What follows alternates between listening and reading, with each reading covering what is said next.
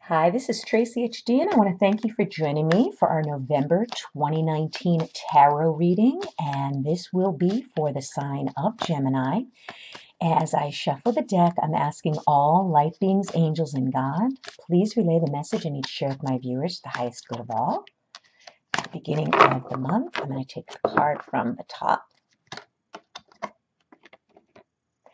And the middle of the month, I'll take a card from the center. And the end of the month, the card from the bottom. Okay, so what do we have here? We have the Three of Wands, okay?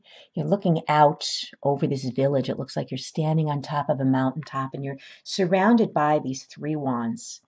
And so you're looking out, okay, up above, looking down below at everything that is in front of you. So the energy of the beginning of this month is going to be some type of maybe moving forward with a project, a creative idea. Okay. And this card is also telling you that you're moving in the right direction. And I love the fact that there's an angel up here watching over this person. So whatever it is, I'm feeling that you're going to be blessed by the universe in order for you to be able to move forward, and that you're making some type of initial progress here in the beginning of the month on something. You're going to be going places. Okay. You have a vision of, what you want your future to be, where you've been, where you want to go, gathering all of the wisdom and all of the life experiences that you've had so far, Gemini, and you want to put them into action. Okay. You need to still plan. Okay. We're nowhere near done with the journey. This is basically just the beginning stages. Okay, but it's telling you that you're heading in the right direction. And like I said, this angel up here makes me feel like you have blessings from the heaven as well, protecting you and shining down upon you during this time. And then in the middle of the month, yeah, something is taking off. The aces are the beginning of something, and the aces are usually something creative, okay, something that you feel very passionate about. And in the middle of the month, you have like all of this energy. This red color here really strikes me as being like courageous, going after something you want.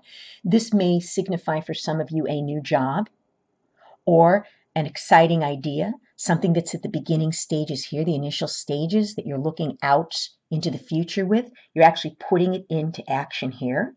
Okay. And again, this is, a blessing from the universe, whatever this is in the middle of the month that you're going after. And it could possibly be something to do with your life purpose. Okay. Or creating a new life for yourself. This person here isn't going to be standing on this cliff looking down over the city, for very long, because it looks like the energy picks up in the middle of the month. Okay. Where you're going after what you want. Okay. And you know that, maybe you're breaking away and creating an entirely new life. Okay. With this excitement and this exciting creative energy in the middle of the month. Some type of a transition is taking place here. You're not satisfied with what's been going on. You're going after what you want. And then at the end of the month, we have the Emperor. And this could signify some type of an authority figure in your life. This could signify a boss. For some of you that are employed out there, it could be a boss or some type of, how could I say, an authority figure, someone that maybe you are watched over by. This could be the personality, the type of energy that you're going to be taking on at the end of the month. The Emperor is a very stable person. This also could symbolize having the need for some type of stability in your life at the end of the month, because this creative energy could just really take us by storm. I mean, I know whenever I start a creative project or I have an idea in my mind, I just let it take over me. I'll work endlessly to exhaustion, which is not a good thing. So you might need to get some stability back in your life and some balance, but you might need to be making some decisions at the end of the month with a calm head, because the Emperor is a very calm person. He does not act on emotion.